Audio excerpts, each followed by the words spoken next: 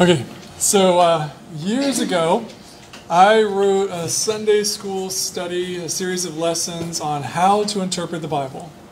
And one of the weeks of that series was about interpreting narratives. The Bible has several genres of writing, literature, and narratives, or stories, is one of those. There's also poetry, there are letters, there's prophecy, there's various genres, and narratives is one of them. And each type of literature needs to be interpreted differently. You read poetry different than you read a textbook, hopefully. Well, at the start of this lesson on interpreting narrative, I told people that I was going to give them a really bad interpretation from the Bible. And their challenge was to figure out why it was bad. They would intuitively know it was bad, but could they explain why it was bad? So here's the bad interpretation. Back in Genesis, Joseph is sold into slavery to Potiphar. Potiphar soon realizes that whatever Joseph does goes well, and so Potiphar puts Joseph in charge of everything he has, and things go really well for Potiphar. Later, Joseph is thrown into prison, and the warden notices that whatever Joseph does goes really well.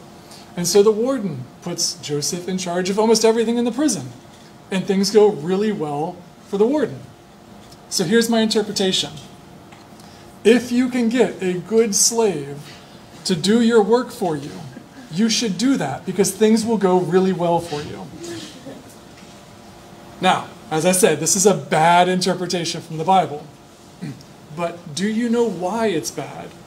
After all, everything I said except the conclusion is true. So if putting a slave in charge worked well for Potiphar, and it worked well for the warden, and the Bible says both those things happened, then why can't I conclude that putting a slave in charge of your stuff is a good thing to do? Well, here's the reason. That's not the point of the story.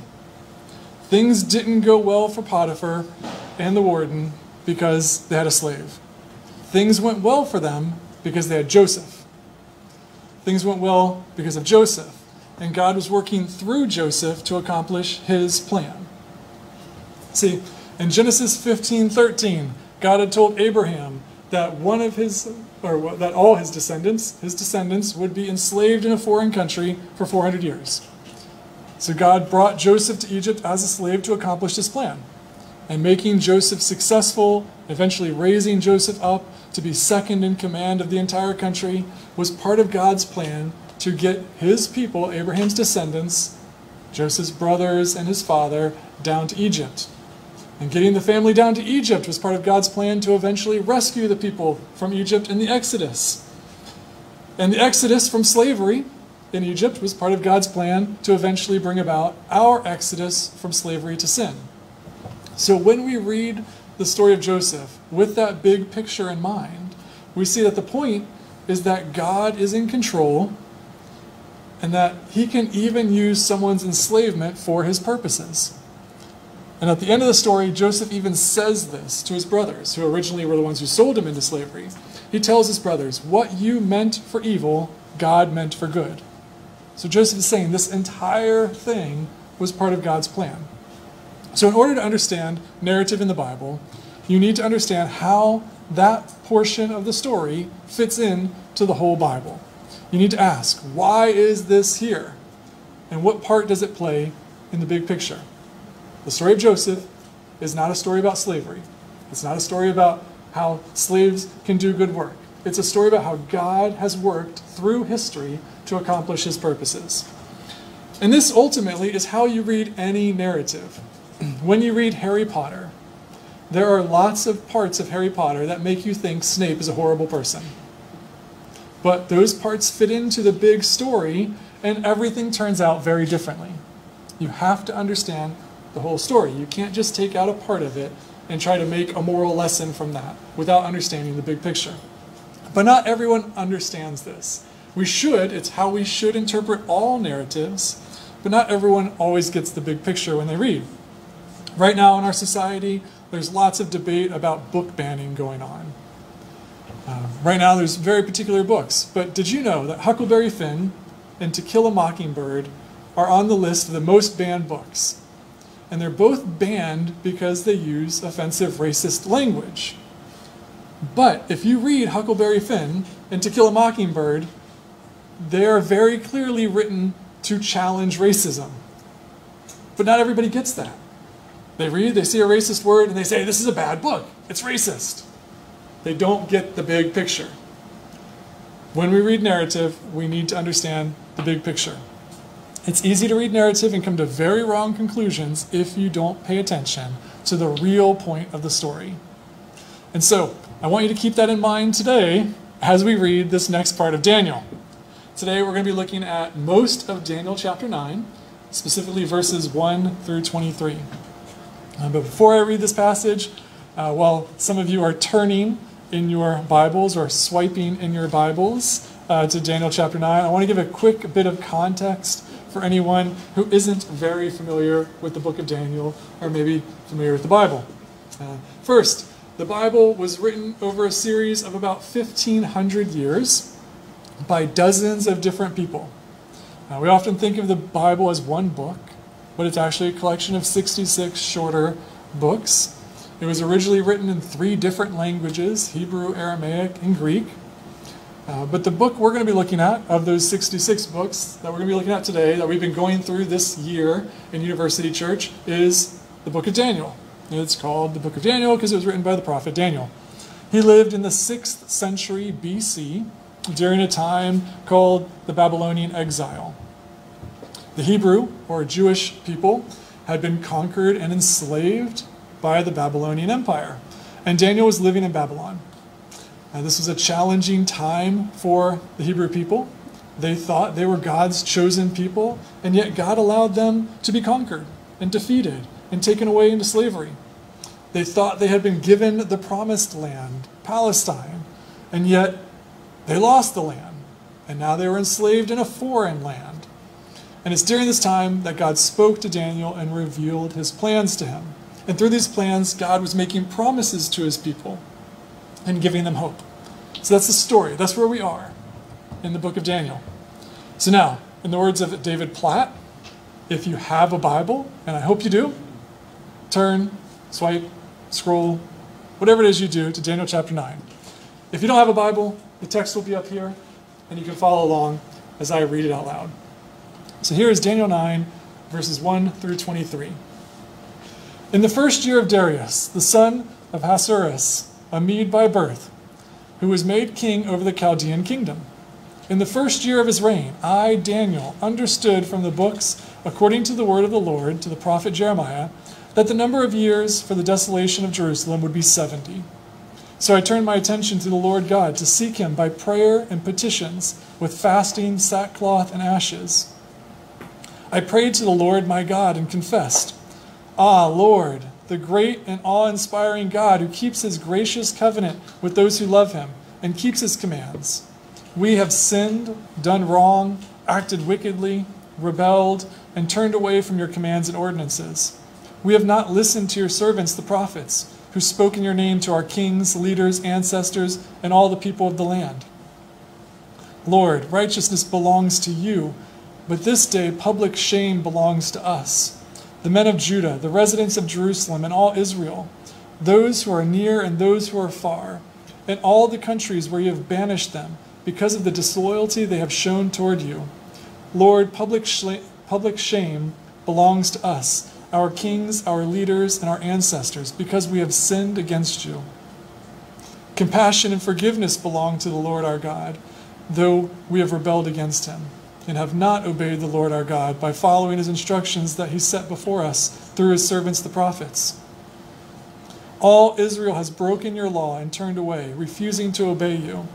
The promised curse written in the law of Moses, the servant of God, has been poured out on us because we have sinned against him. He has carried out his words that he spoke against us and against our rulers by bringing on us a disaster that is so great that nothing like what has been done to Jerusalem has ever been done under all of heaven. Just as is written in the law of Moses, all this disaster has come on us. Yet we have not sought the favor of the Lord our God by turning from our iniquities and paying attention to your truth. So the Lord kept the disaster in mind and brought it on us. For the Lord our God is righteous in all he has done, but we have not obeyed him. Now, Lord our God, who brought your people out of the land of Egypt with a strong hand and made your name renowned as it is to this day, we have sinned, we have acted wickedly. Lord, in keeping with all your righteous acts, may your anger and wrath turn away from your city Jerusalem, your holy mountain. For because of our sins and the iniquities of our ancestors, Jerusalem and your people have become an object of ridicule to all those around us. Therefore, our God, hear the prayer and the petitions of your servant. Make your face shine on your desolate sanctuary for the Lord's sake. Listen closely, my God, and hear.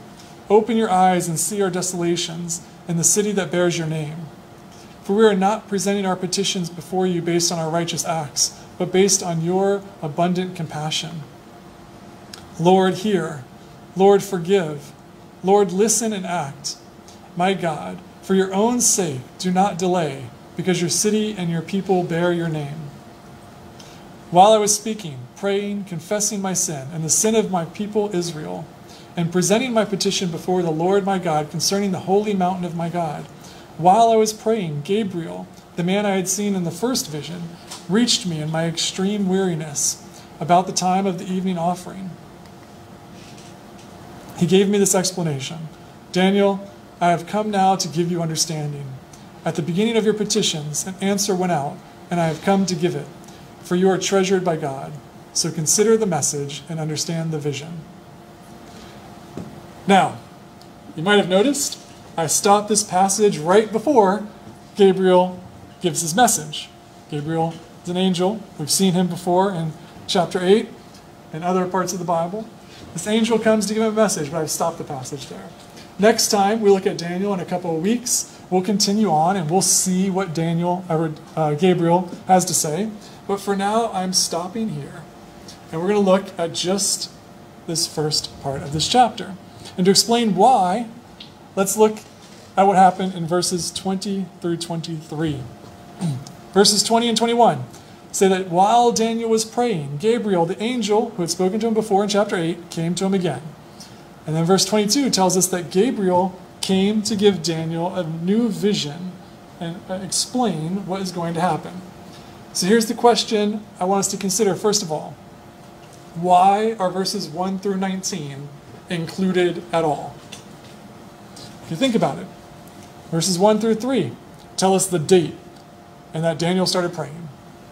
And then verses 20 and 21 tell us that Daniel was praying. So there's some redundancy there already. And why do we need verses 4 through 19, which is the actual prayer, at all? Why didn't Daniel just tell us that one day he was praying and the angel Gabriel came to give him a prophecy? Or why even tell us that he was praying at all? Why not just say, the angel Gabriel came and gave me a message? What is the purpose of all this extra information? Well, there is a reason. Everything in a good story serves the purpose of the story. And same thing in biblical literature. There's a reason it's there. Those of you who have been here a long time might remember that in the past I've talked about the genealogies in Genesis. If you've read through Genesis, you know there are a lot of genealogies. Last week, John read us one. So there are these genealogies. And they seem to go on. You're just the son of, the son of, the son of, the son of, the son of, the son of, the son of, the son of, the son of. And you're going, what is happening here? There's 42, 48 of them. Yeah, I keep going. And that's just one section of the genealogies. There's a bunch of them. And you're like, what is going on here? But these genealogies actually serve a purpose. The genealogies in Genesis actually trace the storyline of how God has worked to fulfill his promises through the family of Adam and Eve and Abraham. These genealogies show us that God has kept his promise that one of the sons of Eve would defeat Satan, and that a son of Abraham would become a blessing to the whole world, and that a son of Judah and a son of David would become king forever. these genealogies make sense when we keep this whole story in mind. They're showing God's faithfulness and trustworthiness through history. And somehow, then, this introduction, this prayer, must also serve this purpose of showing us something about the message. They're here for a reason. And ultimately, the reason they're here in Daniel supports the whole message of the Bible. And what is that message? What is the message of the Bible? Well, it's the message of creation, fall, redemption, and restoration. God created a good and perfect world, but we sinned. We brought sin and brokenness into the world. But God didn't leave us there. He had a plan for redemption, our rescue. And that rescue will ultimately lead to a complete restoration of everything that was lost in the fall. We'll be back in the garden, walking with God in a close and personal relationship with Him. And sin will be defeated. Sin will be no more. Brokenness will be no more. All the suffering of the world will cease. It will be gone. But how do we know any of this is true? How do we know this message is true? How do we know we can trust God? That's a fundamental question that every one of us asks. Every time you're tempted to sin, you're asking yourself, can I trust God? Are His promises true? Are His warnings true? Are His rules good? That's what Eve wondered in the garden when she was tempted, and what we wonder every single day. If God's big story, the story of creation, fall, redemption, restoration, are true, they're going to impact our lives today. And we need to believe these promises. And that's the first thing we see demonstrated here in this passage. So if we look back at verses 1 through 3, this is what we read. In the first year of Darius, the son of Ahasuerus, a Mede by birth, who was made king over the Chaldean kingdom, in the first year of his reign, I, Daniel, understood from the books, according to the word of the Lord, to the prophet Jeremiah, that the number of years for the desolation of Jerusalem would be 70. So I turned my attention to the Lord God, to seek Him by prayer and petitions, with fasting, sackcloth, and ashes.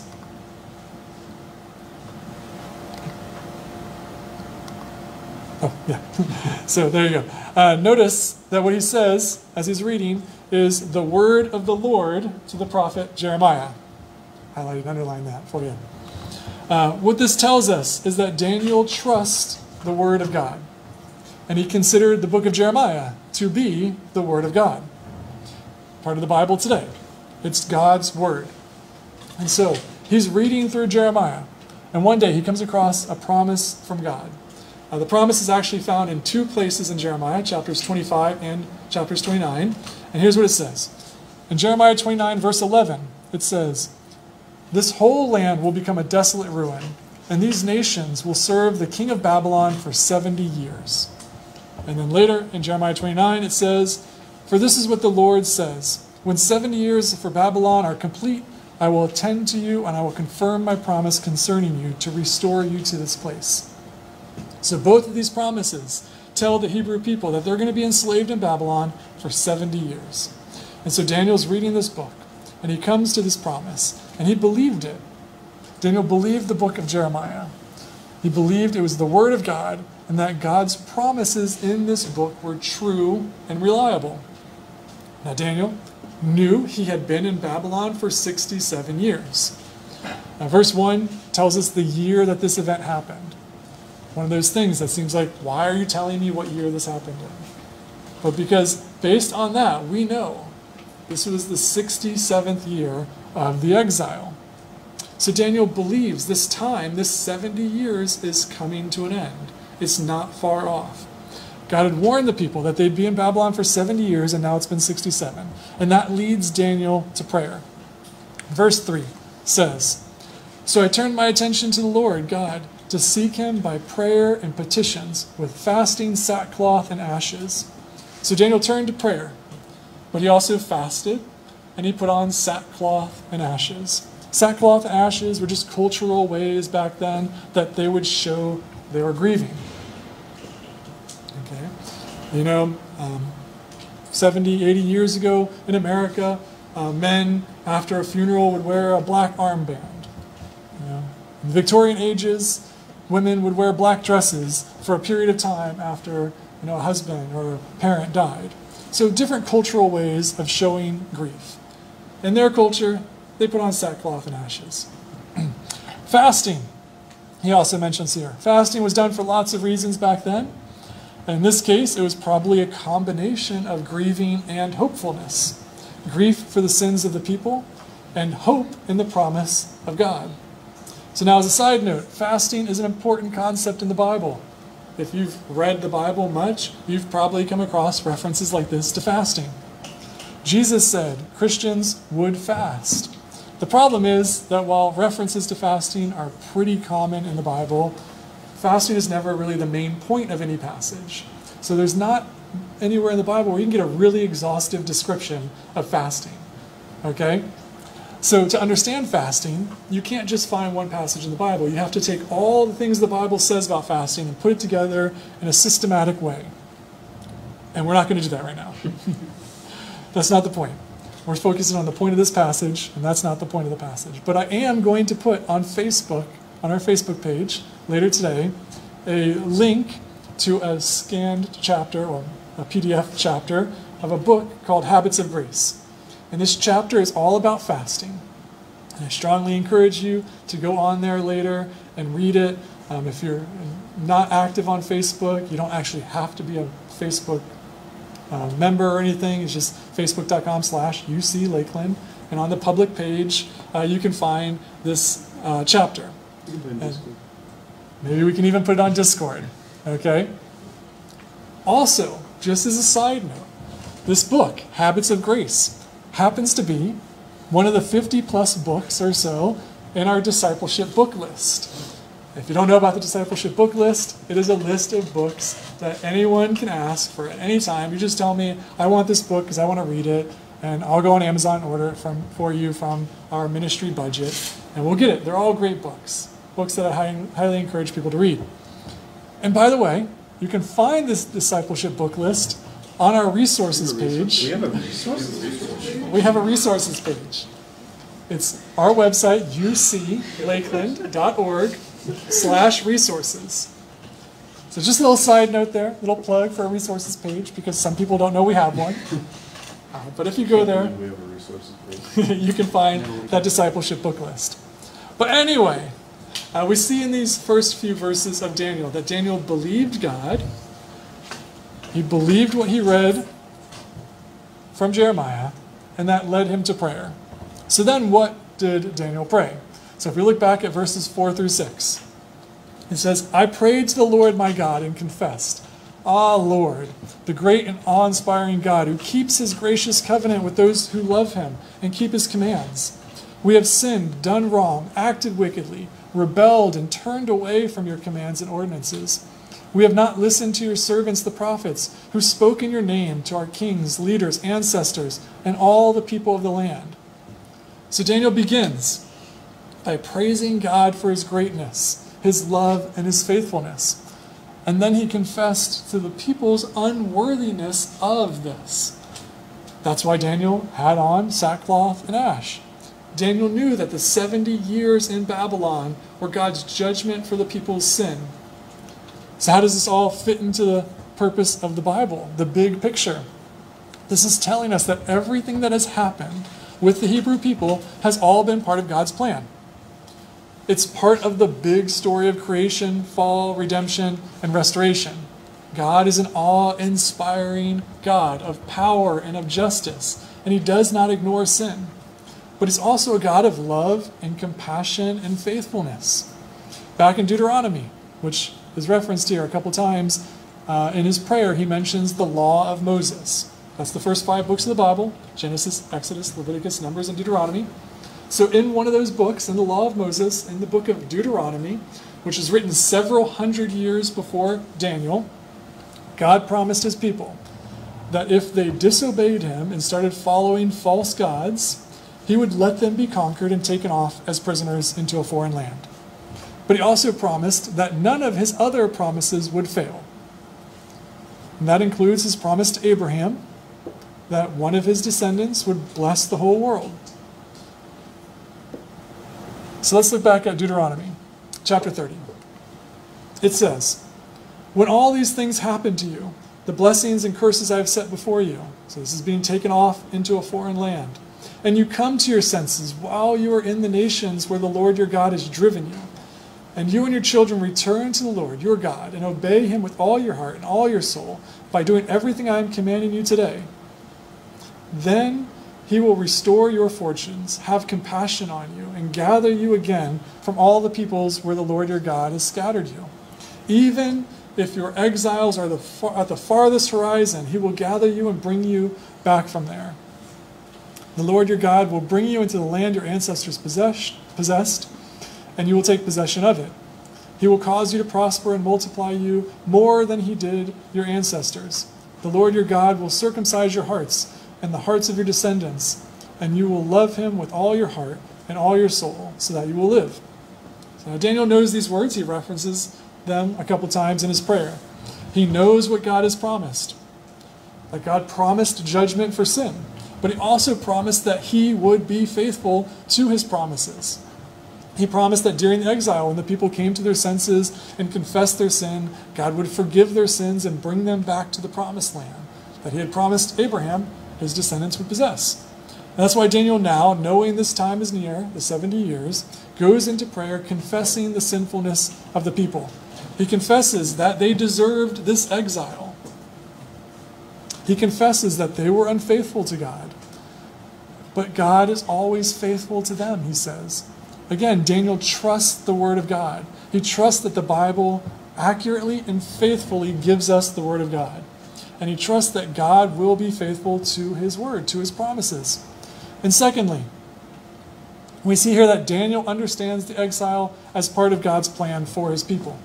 The Babylonian exile did not catch God off guard. He was in control the entire time. In the Babylonian exile, even though the people were defeated and taken off into slavery, did not mean that God had abandoned his people. God will never abandon his people. And this is massively important for us to understand. There will be times in our lives when things don't go well. Some of you have probably experienced that at some point. Things didn't go how you wanted them to go. But God does not abandon his people. In fact, the book of Romans makes it clear. It says, we know that all things work together for the good of those who love God, who are called according to his purpose. For those he foreknew, he also predestined to be conformed to the image of his Son, so that they would be the firstborn among many brothers and sisters. And those he predestined, he also called. And those he called, he also justified. And those he justified, he also glorified. So think about that. Everything that happens is for our good. Even the hard things, even the suffering. They're all tools that God uses for our good. If you were at State Collegiate Conference a week ago, Cam Triggs mentioned a few verses before this, Romans 8:18. It says, for I consider that the sufferings of the present time are not worth comparing with the glory that is going to be revealed in us. Suffering is a momentary problem that results in our ultimate good. Again, everything works for our good, even suffering. Yes, suffering is a bad thing. It's a product of the fall. God created a good and perfect world where there was no suffering. But suffering came into the world because of sin. But God is redeeming us out of that, and he will restore us back to that perfection where there is no suffering. And it will make the suffering look like nothing in comparison. Nobody in heaven is going to be complaining about their momentary suffering back on earth, back in this life. And we will even see this suffering as something that worked for our good because it made us more like Jesus. It conformed us into the image of his Son, Paul said in Romans. Daniel believes this exile is momentary and that God still cares about his people. Daniel believes that the people have been sinful and they deserved his judgment. But Daniel also believes that God is good to his people and he will never abandon his people. So how can that be true, though, if they've been sold into slavery, if they've been defeated? Well, because this is all part of God's plan of redemption. God has made promises, and he's keeping all of them. He kept his promise to exile the people if they sinned and followed other gods. And he will keep his promise to bring them back into the promised land. So if we look more at the prayer, he says, Lord, public shame belongs to us because we have sinned against you. Compassion and forgiveness belong to the Lord our God, though we have rebelled against him. All Israel has broken your law and turned away, refusing to obey you. The promised curse written in the law of Moses, back in Deuteronomy, the servant of God, has been poured out on us because we have sinned against him. Daniel explicitly says that the exile was the promised result of Israel's sin. He explicitly says that they deserved it. He says that shame belongs to the people. But he also says that compassion and forgiveness belong to God. The whole prayer is a comparison between the sinfulness of the people and the goodness of God. The whole prayer is pointing backwards to the deserved judgment, but also forward to the promised hope. Let's look at verses 16 and 18. Lord, in keeping with all your righteous acts, may your anger and wrath turn away from your city, Jerusalem, your holy mountain. Listen closely, my God, and hear. Open your eyes and see our desolation in the city that bears your name. For we are not presenting our petitions before you based on our righteous acts, but based on your abundant compassion. Notice there that Daniel is contrasting the righteousness of God and the unrighteousness of the people. His claim to God, the claim he has to call on God and restore the people, is not based on anything good in the people. They're sinners. They deserve the exile. Instead, his claim is based on the goodness of God. God made promises to his people, and Daniel calls on God to fulfill those promises. Again, Daniel sees this all in light of the grand narrative of the Bible. God has promised his people, the Hebrew people, that they would be in the promised land and that they would be a blessing to the whole world. These are promises that God will keep, and Daniel believes that. And so Daniel prays in confident hopefulness. He confesses sin and he grieves for that sin, but he also has confidence in God. So that's the next thing. Daniel has confidence that God will fulfill all his promises to his people. Now, what is all this confidence and hope ultimately based on? What is the ultimate path of redemption? Are we just doomed to this cycle of judgment and compassion? Then we fall into sin again and we're judged and we're calling out for compassion again. Just a cycle. If you look at the history of Israel, you'll see that. If you look at the book of Judges especially, you will see this ongoing cycle, and that does not seem very hopeful. But ultimately, the hope that this is pointing to is leading to Jesus. The book of Hebrews tells us that the purpose of the law was actually not to stop us from sinning, because we couldn't, but to show us that we couldn't stop sinning. God knew we couldn't be made perfect through the law. So why did he give us the law? Because we didn't know that we couldn't be perfect through the law. We tried. It never worked. Even today, many religions ultimately are based on this idea. You have to earn your way into heaven. That's the message of Islam. Stop sinning and be better. Just do what is right. Do what God tells you to do. That's ultimately what Buddhism says, although it's more philosophical. But just do the right thing. But the message of Christianity is that you're not going to be good enough. You need a redeemer. You need to be redeemed. Remember, this whole exile was promised in Deuteronomy 30, verses 1 through 6 that we read earlier. But let's look back at verses 5 and 6. The Lord your God will bring you into the promised land, the land your ancestors possessed, and you will take possession of it. He will cause you to prosper and multiply you more than he did your ancestors. The Lord your God will circumcise your heart and the hearts of your descendants, and you will love him with all your heart and all your soul, so that you will live. Now look closely at what God is saying there. Way back in Deuteronomy, more than 1,000 years before Jesus, he says after they're exiled for their disobedience, God would bring them back to the promised land. He would bless them. But more than that, he would change their hearts. He would change their hearts so that they would love him. God had already told his people to love him, but they're not going to. Not for long, at least. They will continue to sin. But God also tells them that one day he will change their hearts so that they will love him. That's a promise of Jesus and the Holy Spirit. If we look back at Romans 8 again, it says, we know that all things work together for the good of those who love God, who are called according to his purposes. So there, command, got to love God. But it goes on, for those he foreknew, he also predestined to be conformed to the image of his Son, so that he would be the firstborn among many brothers and sisters. And those he predestined, he also called. And those he called, he also justified. And those he justified, he also glorified. Why does everything, even the bad things and the suffering, work out for the good of those who love God? Because God is making those things happen. He predestined them to be conformed to the image of his Son. As I mentioned earlier, suffering helps us be more like Jesus. It helps us to be compassionate toward other people. It helps us helps us hope in the eternity. It helps us learn the evilness of sin. It helps us demonstrate faith to others. And all of this ultimately works because of the work of God in our lives. As Deuteronomy said, it's God who changes our hearts. And as Romans said, it's God who planned and executed this from the beginning of time. This plan is still in progress. If you're a Christian, you have been predestined by God to be conformed to the image of Jesus. It's happening and it will be completed. He called you, he justified you, or took away your sins through Jesus. He glorified you by making you a child of God, by promising you eternity and glory. He made you a co-heir with Jesus. All of creation will one day be under our rule with Jesus. This is all guaranteed, and this is all in the plan that we see in Daniel chapter 9. Daniel doesn't know the whole plan.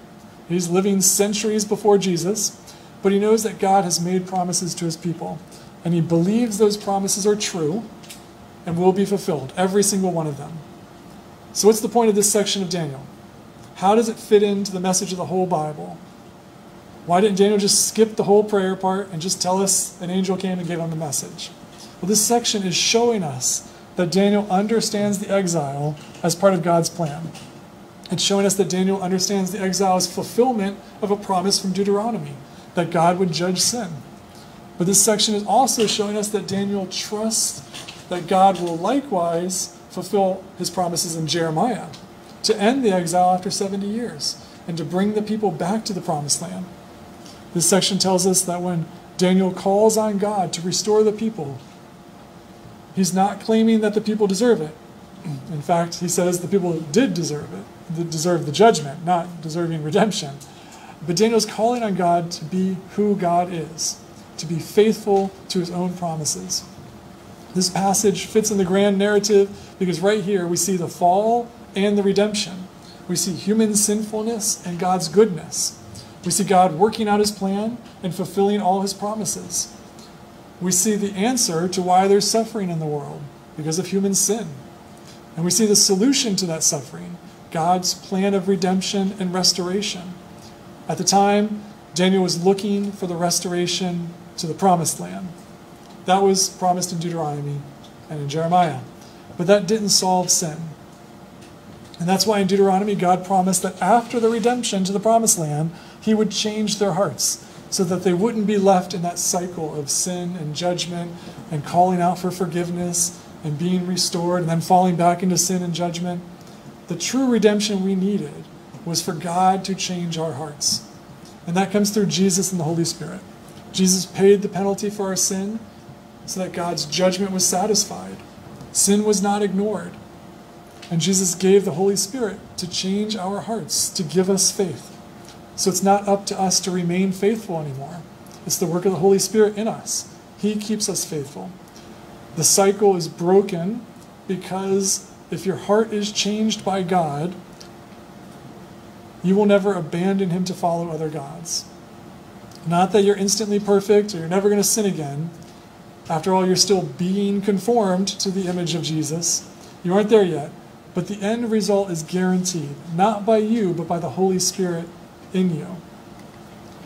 Philippians says, I am sure of this, that he who started a good work in you will carry it on to completion. Jennifer mentioned that verse in her prayer today. And that was not planned. But it's a massively important verse, if we remember that. He who began the work will carry it on to completion. It's not up to you. It's the work of God in your life. Now, as Christians, we look at this passage, and there are some things that we can learn and apply from Daniel. First, when we pray, we should pray based on the Word of God. Know the promises of God in the Bible. Believe them and pray based on them. Daniel prayed based on the promises in Deuteronomy and Jeremiah. He prayed in faith that God keeps his promises to his people. But you need to know what the Bible's promises are. So read the Bible and pray from it.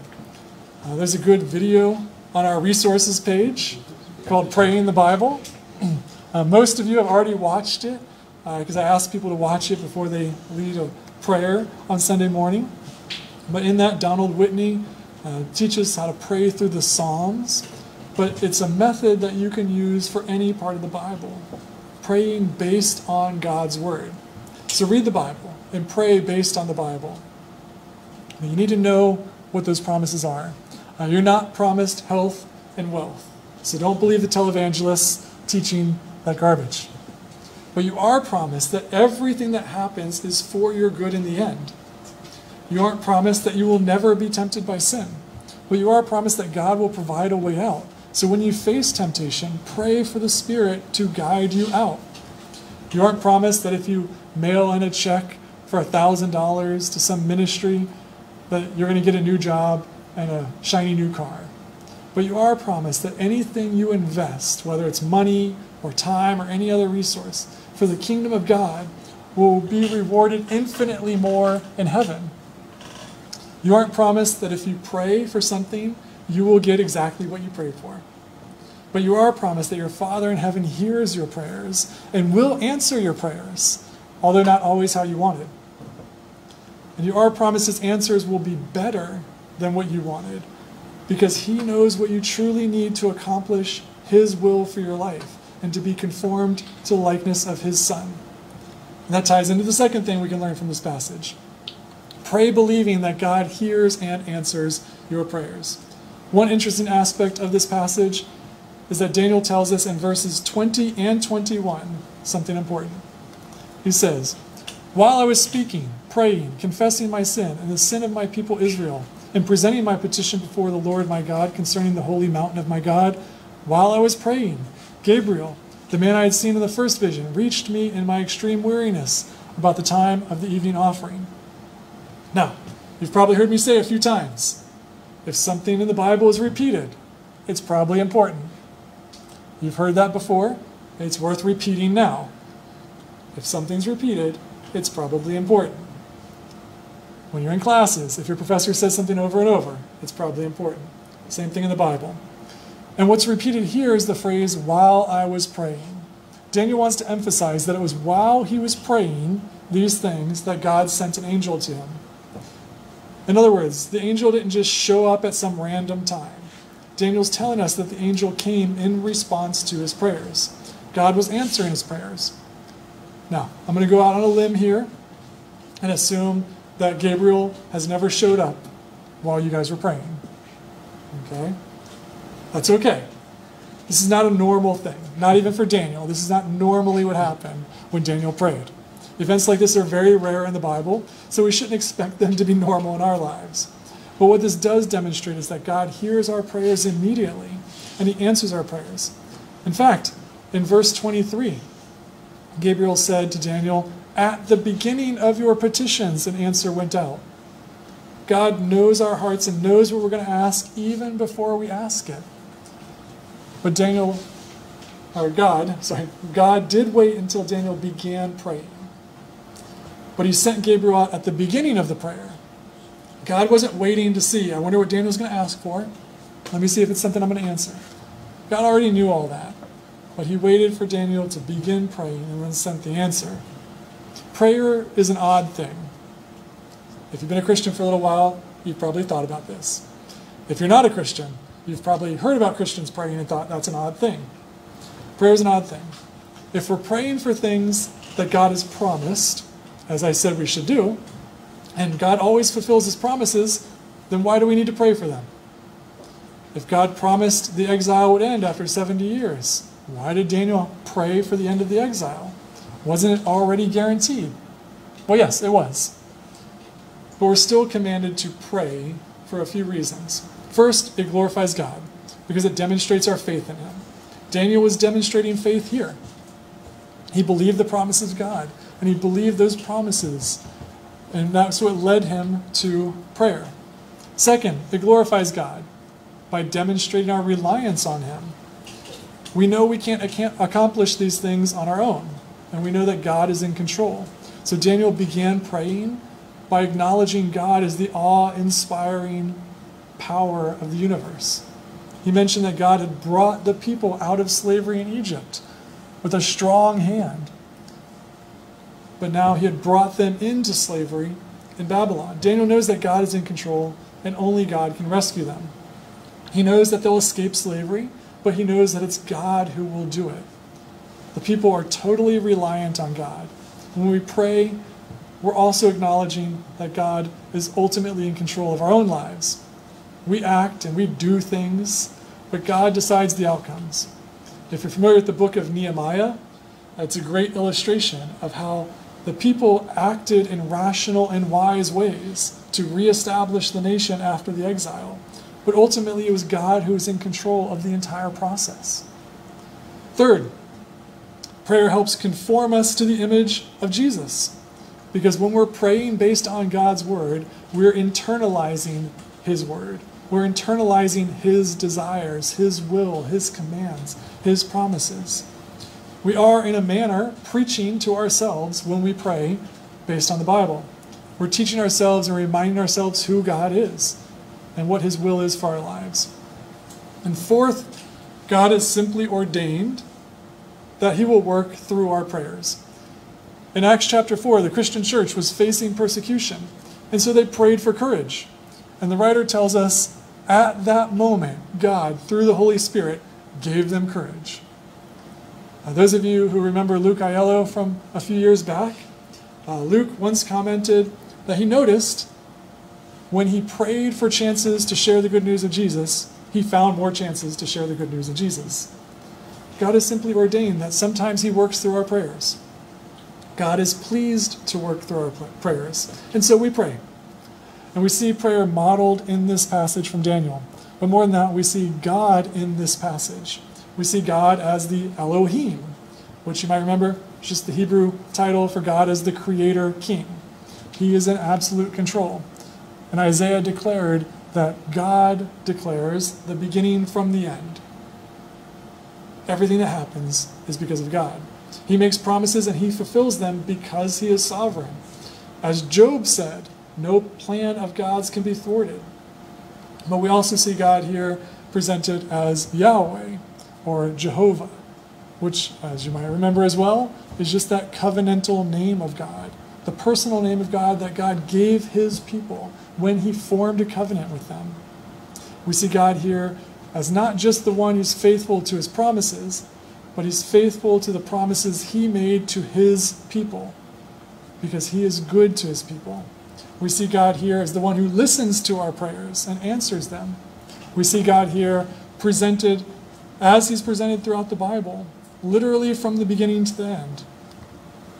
He is both the Elohim and the Yahweh. He's the creator who created a good and perfect world, but also as the covenant-making God who created people for a relationship with them.